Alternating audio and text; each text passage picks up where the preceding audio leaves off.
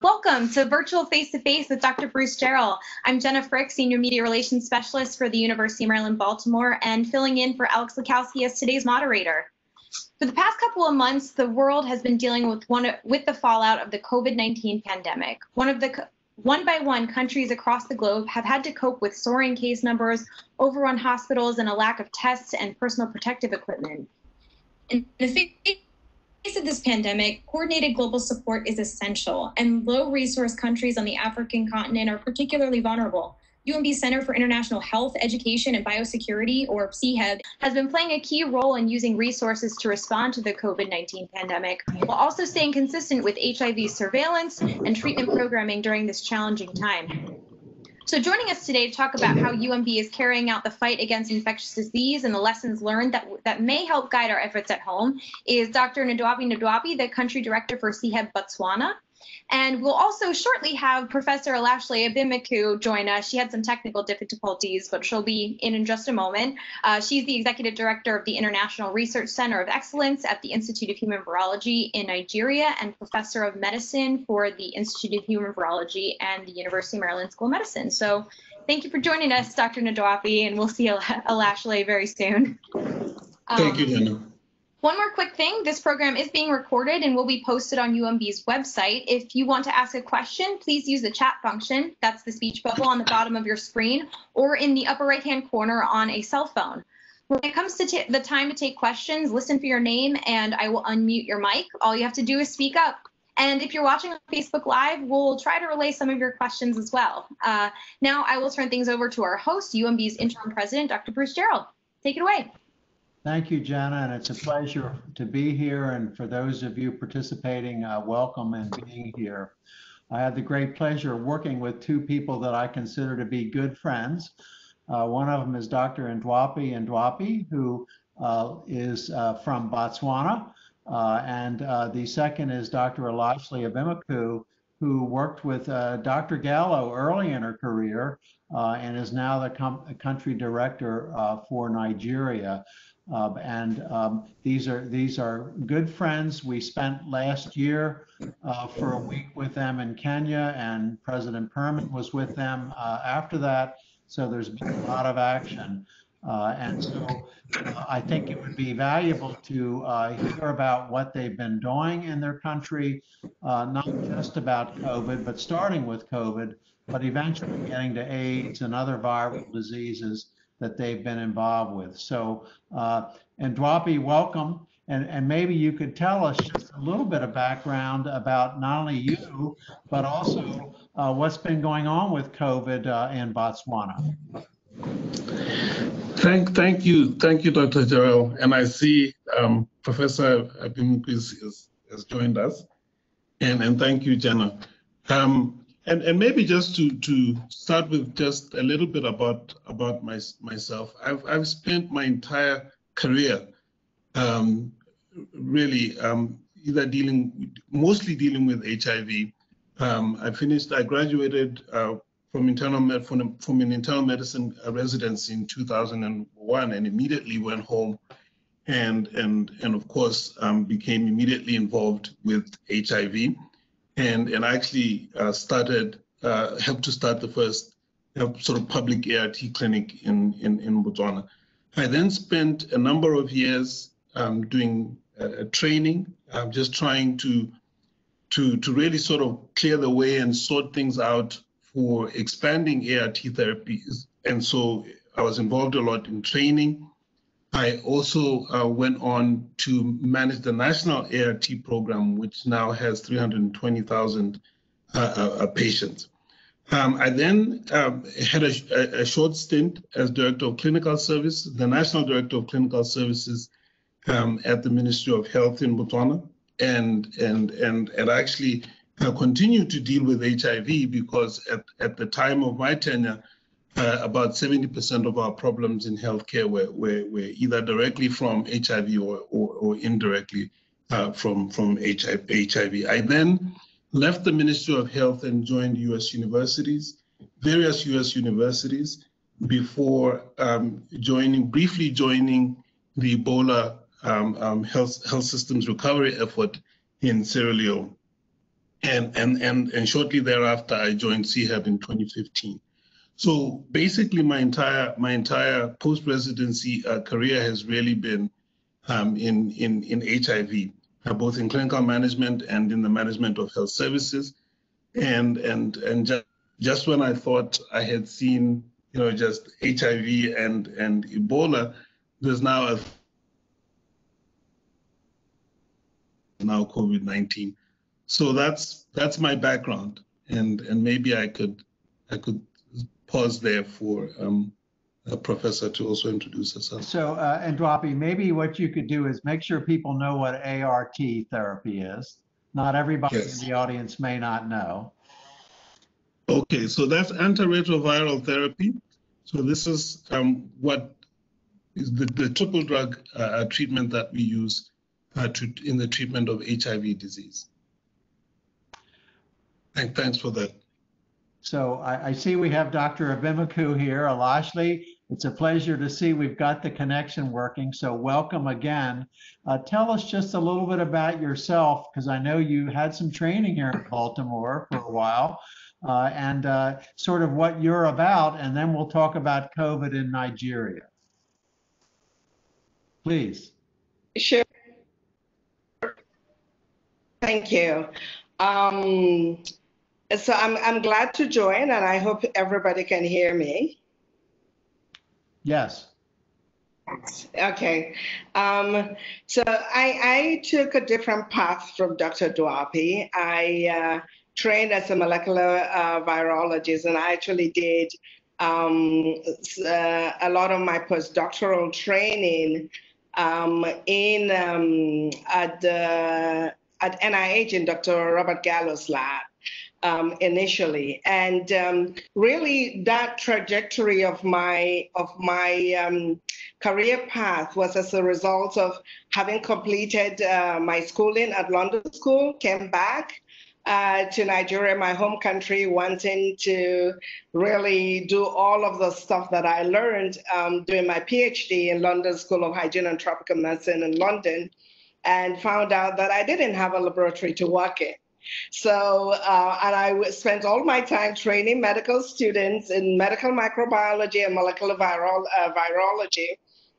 And then an opportunity came in the early days of HIV epidemic, where they were looking for African scientists to partner with a global in working in HIV. And so I thought that was a great opportunity for me to be part of the solution. This virus was new, it was devastating the whole place. And so in early 90s, actually 1991, I got an opportunity to do a postdoc at then Dr. Gallo's lab, which was called Laboratory for Tumor Cell Biology at the NIH building 36.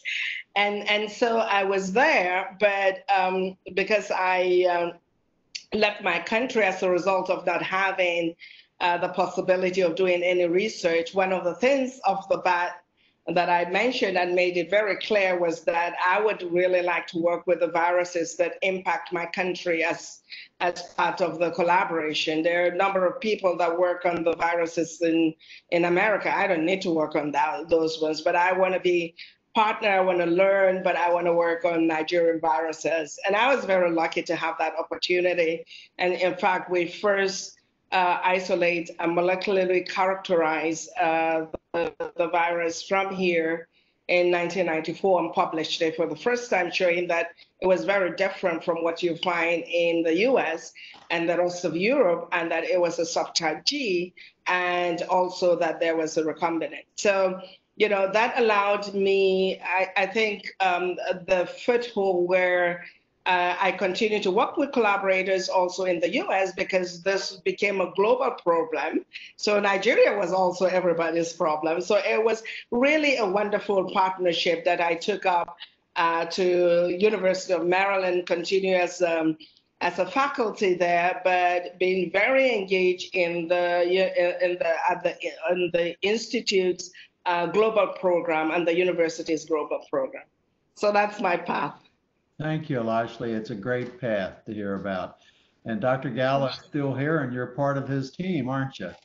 That's a good. That's correct. That's correct, Bruce. So tell us what's happening in Nigeria with COVID, and then we'll hear about Botswana. Yeah, sure. So like other African countries, the COVID, the first few cases were described sometime towards the mid of February. And it was actually an import. An Italian that came into Lagos was the first described case of COVID in Nigeria. And subsequently, he was quarantined for a little while. The Nigeria CDC and CDC sprung into action, identified contacts, and isolate them, and did all the right things to do in partnership with WHO and Centers for Disease Control that was in the country.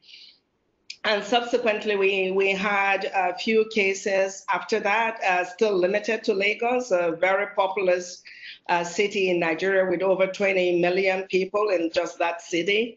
So obviously, you know, it really took off fast. But you know, I think that it would have gone much rapidly than otherwise if it wasn't Lagos, because Lagos had a prior history of really containing the Ebola outbreak. It also started there. So the country's epidemiologists and emergency response team really sprung fast into action. They closed the borders really fast. There were shutdowns across a few states that responded, that detected cases. Certainly, the University of Maryland's and Institute of Human Virology program in Nigeria were pulled in really rapidly to use all of their experience in establishing testing sites for HIV and doing surveillance to come in and support the government of Nigeria. So we were really in the mix very early. Fortunately, the platform for testing for COVID-19, very, very similar to what we had set up in the country for testing HIV. It was the real-time PCR. So, and all of our trained Nigerian colleagues basically turned those HIV molecular labs into COVID testing labs. And then with the systems, the surveillance system, the health informatics system that we had set up, we started partnering with the government so that they began to understand what was going on in the rest of the country, and really put up that infrastructure, because it really spread very fast from Lagos to the rest of the country. So now all 37 states in Nigeria do have COVID. So we continue to partner with the government in a number of the task force. We've used the health informatics system that we put in the country for surveillance to help with the surveillance. Right now, there is a study that is funded by CDC, looking at the prevalence of COVID, but doing it in a very systematic way, using the population-based surveillance for HIV that we had done in Nigeria, use that platform to also begin to look at household cases of COVID-19 using similar platforms. So we're really engaged in the heart of it all, and a number of the clinics that we've worked with and our Nigerian physician colleagues and healthcare workers are also in the forefront of caring for COVID patients. So that's part of the work that we're doing here in Nigeria. That's terrific. Thank you for that, Alashli. Just to remind the participants, we rely on questions from you. So please start putting some questions in so that we have additional ones. One of the comments that I would make from multiple team visits to Africa is when you go to these countries where the University of Maryland Institute for Human Virology is represented. You see our name all over the place. It's kind of really interesting to, in our case, go to Kenya and see all about the University of Maryland. It was quite a surprise, a nice surprise. So, Ndwapi, tell us about COVID in Botswana. Yes, thank you, Dr. Jarrell. Yes, so the story of COVID really in Botswana should really start with the numbers. Botswana is a small country with a population of 2.2 million. We currently have 277 confirmed cases, of which 80%, interestingly, are actually truck drivers who were diagnosed coming in across the border to bring in goods into the country, so that the number and they've been repatriated to their own countries, mostly South Africa, and so the number of active cases in Botswana is actually stands at 39. We have had one death. The patients are generally young with mild symptoms, and the country's done 50,000 molecular tests to date, which is about 2.3% of the population. But I think the story of Botswana needs to be told in conjunction with the story of South Africa, just because of our cultural and trade and a very strong cultural and trade ties and proximity and physical proximity. South Africa, on the other hand, with a population of 58 million, has about 210,000 cases, with about 3,400, almost 3,400 deaths. So that this, whatever it is that we do here in Botswana is going to be very much dependent on the way things go in South Africa, especially as the economy starts to open up and travel restrictions are lifted. And so where we are now, I think, is a measure of success, given what's going on right next door.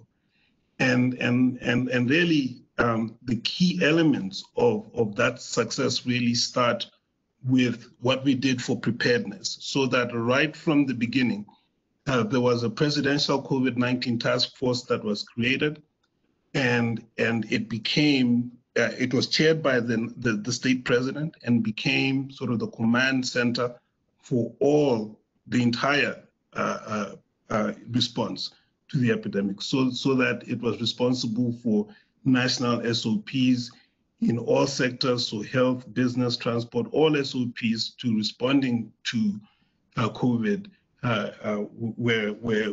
were coming from this task force.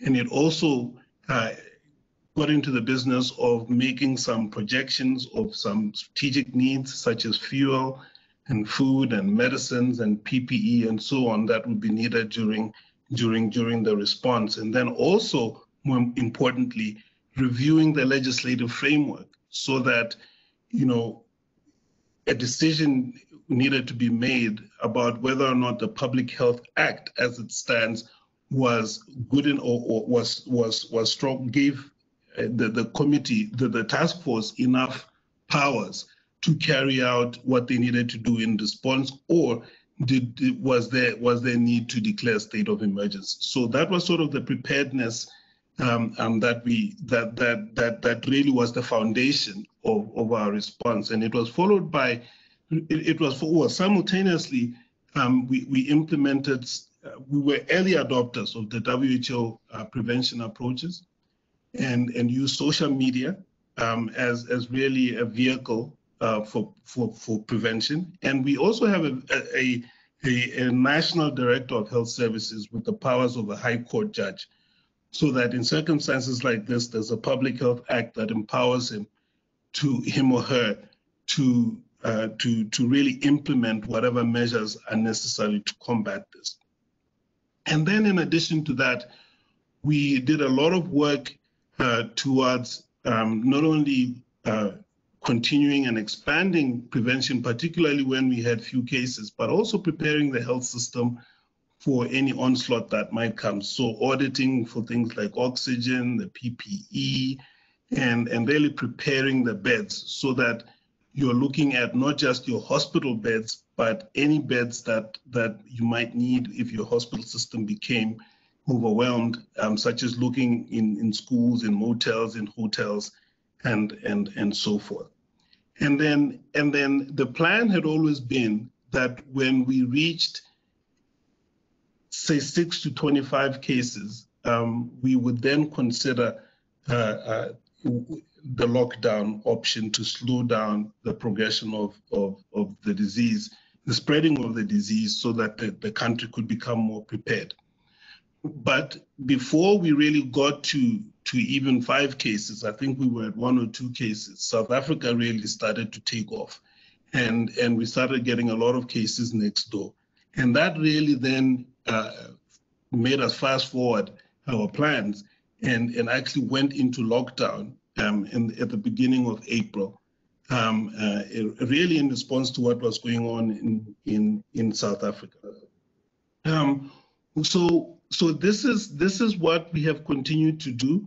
I think our testing capacity, as you can see from our testing numbers, is quite good for our population. We were fortunate in that we had some experience already with PCR technology from some of the research work and the HIV work that has been going on in Botswana, so that our total capacity, testing capacity, molecular testing capacity, is about 5,000 tests every 24 hours currently. And we think that for a small, for our population, that is quite adequate. We have spent a lot of time thinking about continuity of health services, and in that respect, CIHEB in Botswana has been at the center of at least the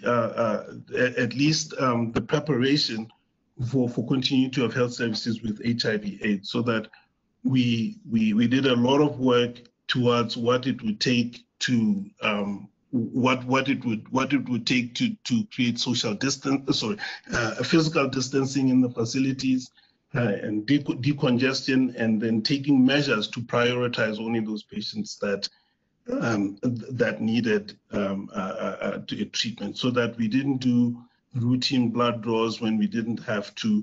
And then we instituted things like multi-month dispensing, which before that had not been done. So that is where we are now. I think that we are currently now, we've come out of lockdown and we're slowly opening up the economy, and we really need to do that because I think the economic impact has been quite devastating. So that this feels like the 2008-2009 downturn, where we had that economic downturn, and of course, being a mineral-dependent economy, we really had a hard hit from low mineral sales and low tourism. However, this one feels like it's going to cut deeper. So there is really a big need for us to open up the economy. So far, so good. But if you look at the numbers next door in South Africa, it's clear that I think some dark days are ahead of us. I can stop there. I remember a picture that Mike Levine used to show of the border between Mali and the next door country, and it was a fence gate, and it was wide open, and you could walk right through. So yeah. I take it that your borders are not quite that porous, that you're able to actually lock it down? In fact, the borders are that porous, unfortunately, as on both ends, in the north and in the south. So in the south with South Africa and in the north with Zimbabwe. And that is really part of the problem. So that most of the border doesn't have fence, but we are trying to patrol the borders and so forth. Great. I see Jana has told us that we have a few questions. So why don't we start with that? Jana, what's your first question or your first person? Yeah, so our first question comes from Bonnie Bissonette. So I'm unmuting her. Go ahead and ask, Bonnie. Great, thank you. First of all, thank you very much to both of you for being with us today. It's wonderful to see you. I'm wondering, Alashle, if you could tell us about the number of infections and severity in Nigeria, and is it similar to or different from the situation in Botswana and the US? Could you sort of situate that for us? Sure, absolutely. Thank you, Ban. Question. So following the first few cases that were identified in Nigeria, it really rapidly took off. And currently, in Nigeria, we've got about over 30,000, actually 30,300 cases that have been reported already. There are some cities in Nigeria that are among the top that really account for probably 60% of this, and Lagos is the first. But Abuja comes really pretty close to it. And then after that, Lagos comes with about 11,000 cases, and then Abuja is around 5,000. Then after that, a number of states have about 1.5 thousand cases. We still feel in terms of total death, we currently have about 700. Roughly, that's about 2.2% of the cases that have been described. We still think that that is significant underreporting because of the limited testing that is going on right now. Because of the vastness of Nigeria, one of the biggest challenge has been collecting biological samples and getting them to these molecular labs that are situated within the cities. As you know, the testing platform for COVID, it's dependent on real-time PCR and a well-equipped lab with well-trained personnel. So as I mentioned earlier, PEPFAR has allowed us to build that infrastructure over years for HIV, and we're able to use that. So for instance, when the first case was described, we had only 5 testing sites in the country, and in about 5 states. Right now, there are up to 27 testing sites. So within 2 to 3 months, there had to be a significant rapid increase because there weren't enough testing sites and people weren't getting their results in time to self-isolate. But I still think that with the number of the challenges that we have, and I don't know, we can go into that later, but one of the fears is that some of the stigmatization that we are seeing during HIV is rearing its head again for COVID. So individuals that are not feeling too well, that should come forward and get tested are really not doing that. A few that have fallen ill and gone back to the community are kind of saying, well, don't go to that house because it's a COVID house. So there are those challenges, but we see in our population, it's a much younger population that is bearing the brunt of the infection. We see largely between 31 to 40, between those age 31 to 40 that are infected. So maybe that accounts for the lower death rate. Certainly is half of what we see with the global picture. That is at about like 4.5%. We see like 2.2%, and it has remained steadily even with the increase in cases. But like I said earlier, I think we really have to improve our awareness and education in the grassroots. I think in the cities there's a lot of awareness. There are all the task forces from the presidential to the state to wherever. You hear every day there's a report on the television, on the radio, but there are a lot of people in the rural areas that their form of any information is, if you were ever in Africa during campaigns, you see these buses that go around with the loudspeakers. That's the most effective way of doing this and getting opinion leaders to do that. Now there, I don't think we have done well enough. And I hope that that would be improved to really make sure we deal with the situation we have in hand now, where we continue to see a significant increase in terms of the numbers that are reported a day, even with the under tested. Right. Thank you, Lashley. Jenna, do we have another question? Yes, we do. We have another question, and this one is from, I'm sorry, I'm totally going to butcher your last name, Lottie Hakamwa. You're unmuted, so go ahead and ask your question. Thank you, Jenna. Yeah, this is Lottie Hakamwa from Zambia. My question is for Ashley. I'd like to find out what phase of the epidemic you think Nigeria is in, and then secondly, how's the COVID pandemic affecting your other work, especially the gains made in HIV work? How is that going to be affected by the COVID pandemic in Nigeria? Thank you. Did you unmute me? So I apologize, but I didn't hear the first half of your question. I did hear the bit about healthcare workers. The first half of the question was, what phase of the pandemic are you in? Is the curve still rising, or is it beginning to flatten? Thank you very much for that question. No, unfortunately, it's still rising.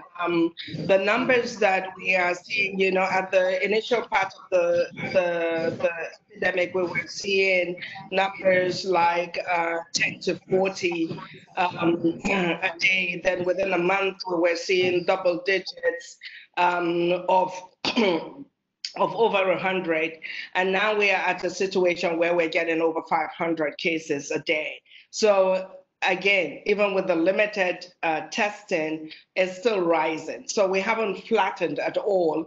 One of the things that Dr. Ndwapi shared that is happening in Botswana is the difficulty of locking down.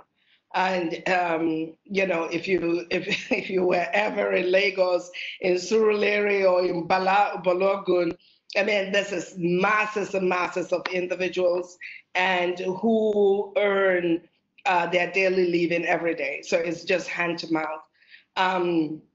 Second of all, it's almost impossible to keep these individuals under lockdown, even if it is partial lockdown. There's no electricity. It's really hard. There's no space to keep the whole family indoors. They've got to fend for themselves. Even the palliative is not very well distributed. So I'm afraid that we're really at a steep trajectory in terms of the numbers that we're seeing. The healthcare workers is another unfortunate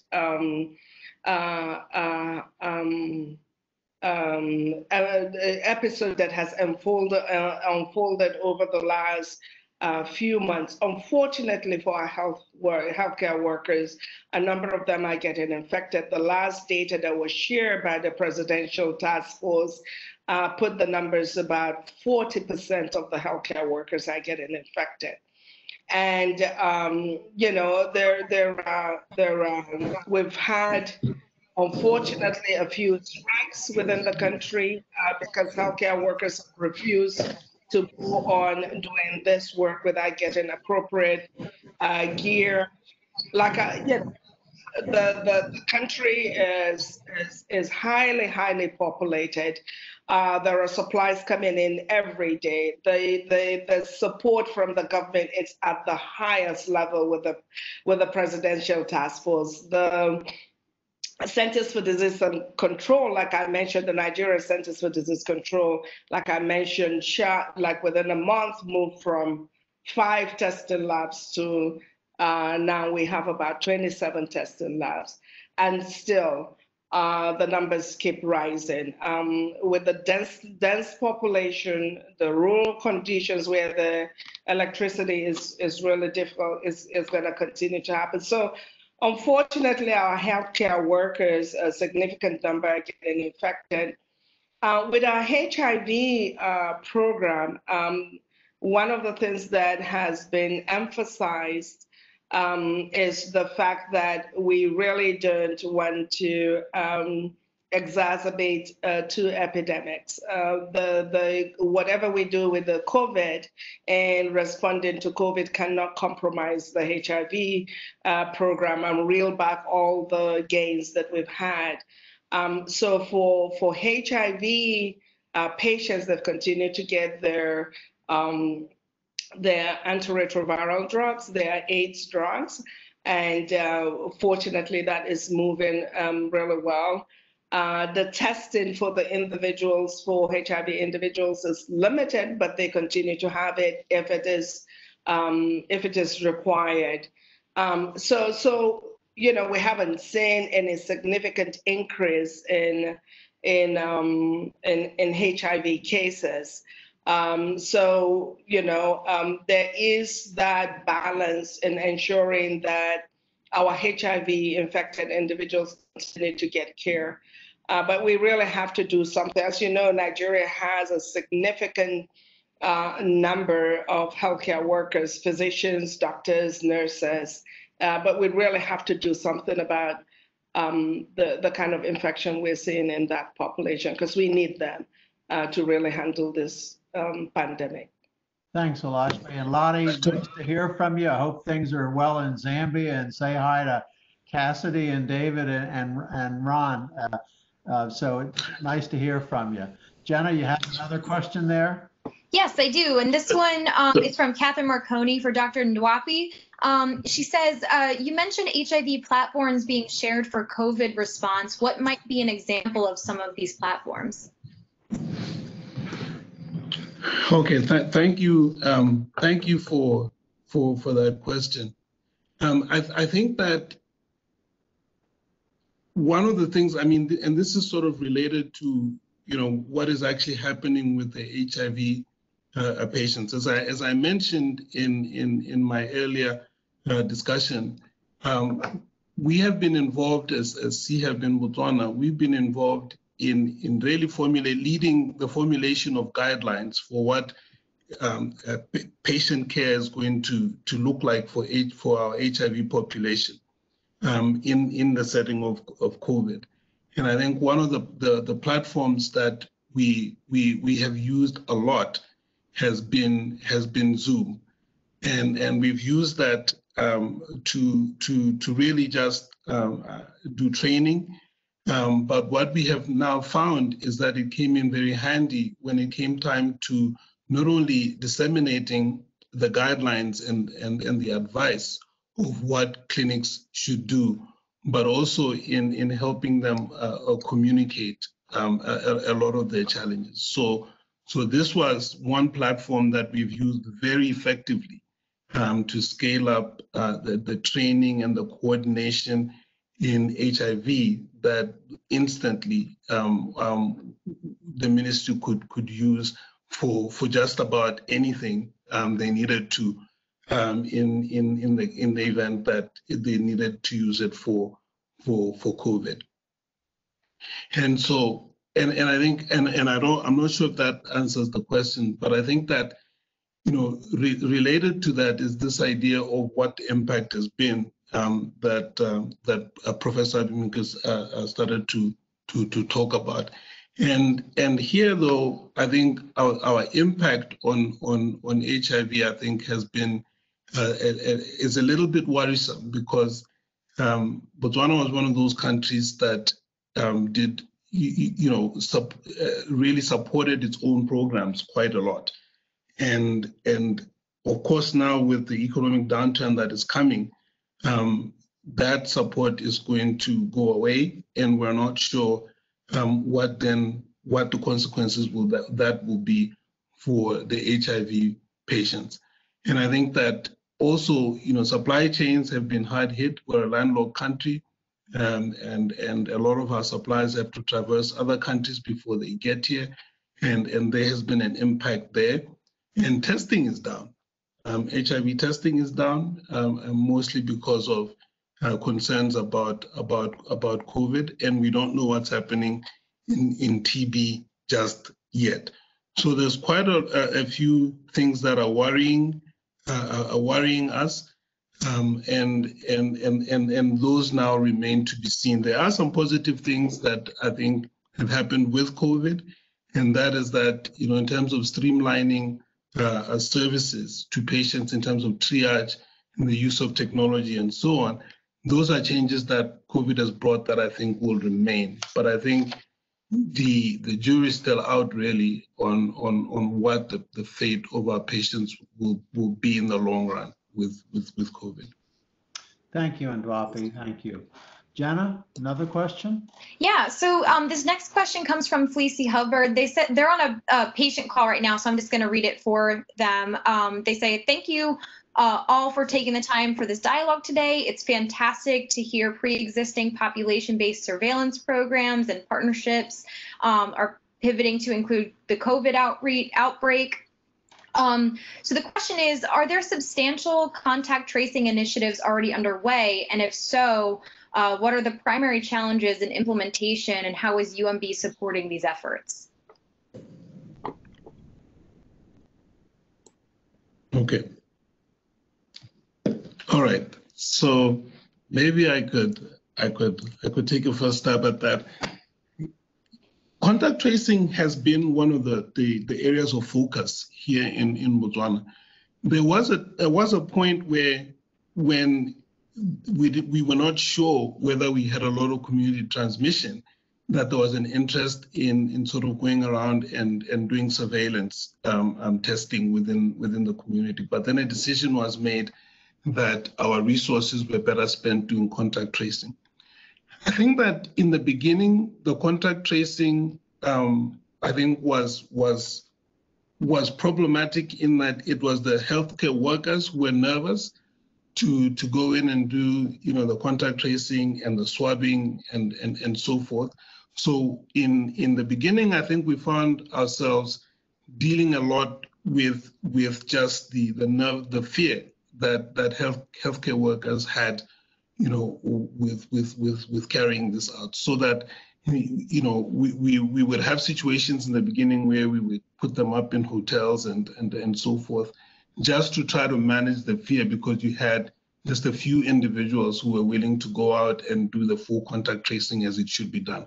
I think that has somewhat, with education, subsided a bit, and that we now have more robust teams that are very experienced and are going out and can do things very, very quickly.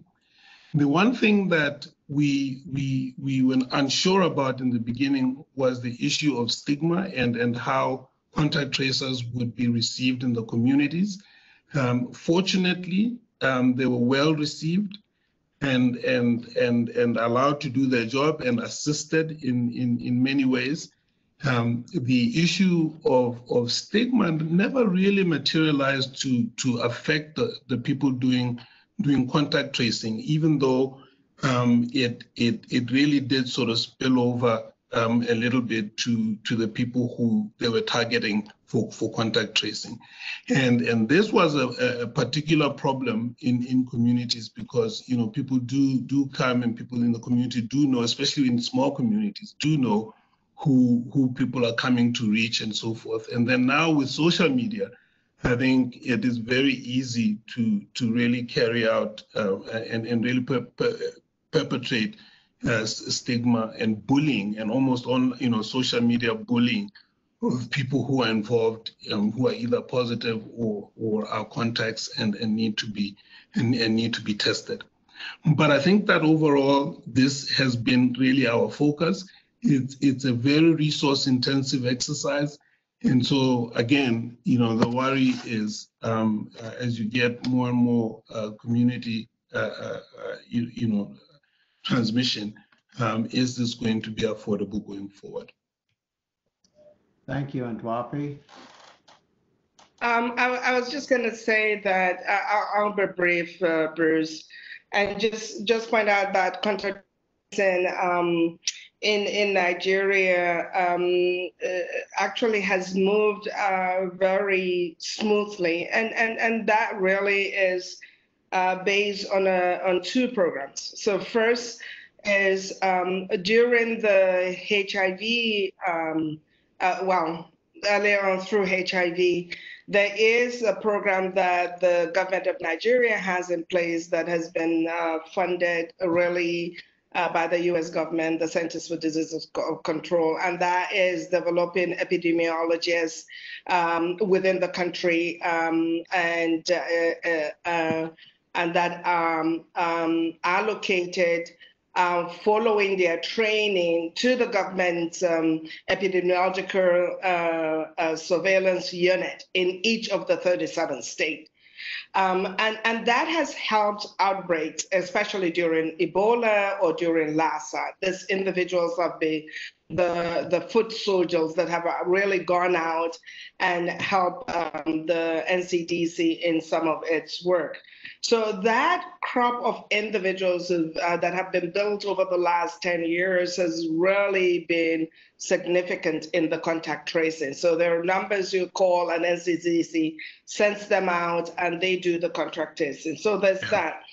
The second part of it is what University of Maryland actually did in country, because 2 years ago, we did the National HIV Impact Survey, the population-based impact survey, and that is door-to-door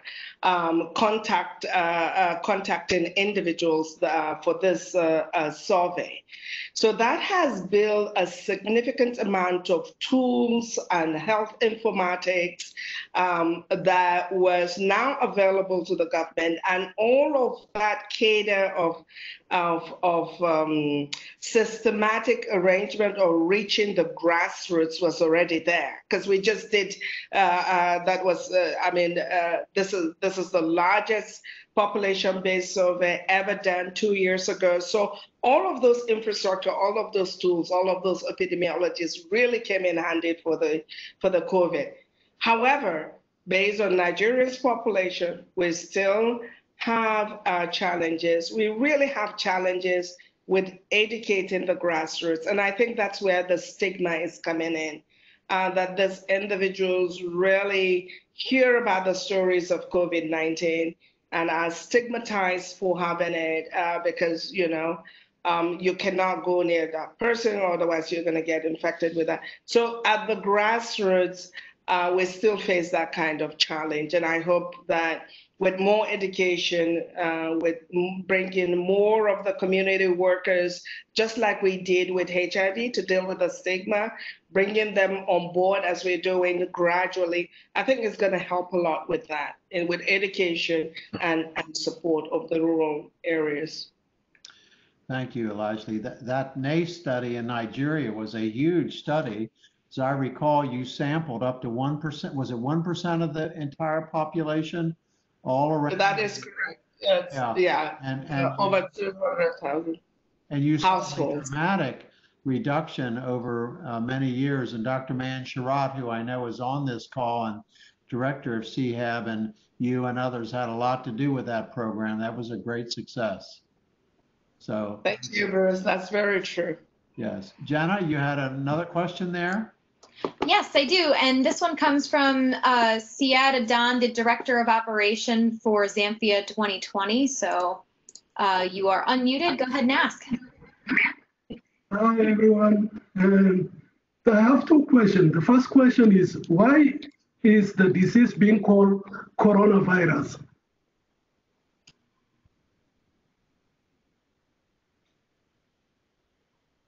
Can you hear me? Why is the disease being called coronavirus? Yes, right. Well, Lashley, do you or Andropi want to answer that? I think the disease is COVID-19, based on where it was identified as a disease.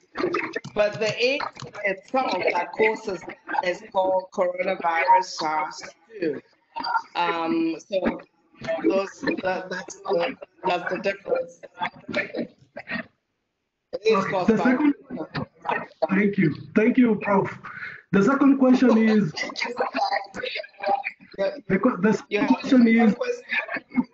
Yes, the second question is, does COVID-19 have disruption on health supply chains in Nigeria? Does Does it have a what? Disruption in health supply chain in Nigeria. Yeah, Siad, you bring up a really important point. It is a significant challenge.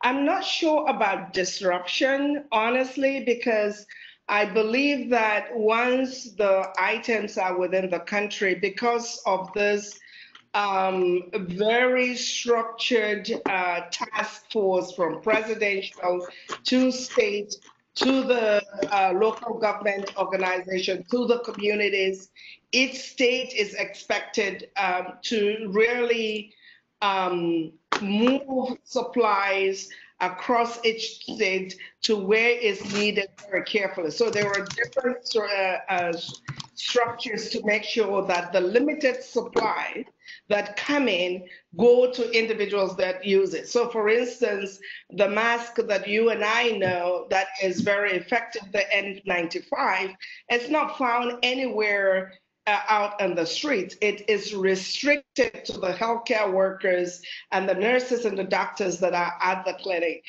or those that are in the laboratory testing it. So that has been really very, very strict. The challenge we have had is, like other countries, ensuring that all of the supplies that is needed has a way of being shipped into the country. That is our biggest challenge, competing with the rest of the world. And we've got such a huge population of 200 million and just getting enough supplies to come in. But once they come in, because of the structure of the presidential transfer to the state transfer to the local government is really very structured. So I really am very impressed at what is happening to get the limited supplies to the people that require it.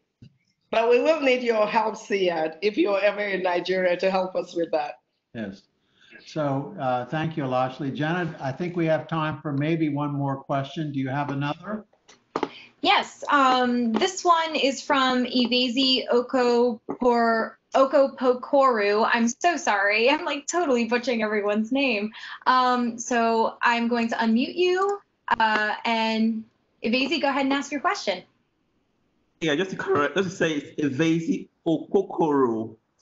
Thank you. Sorry about that. So, yeah, my question is for Botswana. I'm just curious to know about the testing. Who gets tested? Is it those who have contacts and have symptoms, or just any volunteer who goes into a testing center? I just want to see what really drives testing in this country compared to what we have in Nigeria. Thank you. Thank you for the question, and it's a good question because it has been a matter of debate here locally, and the people being tested are really people who are symptomatic and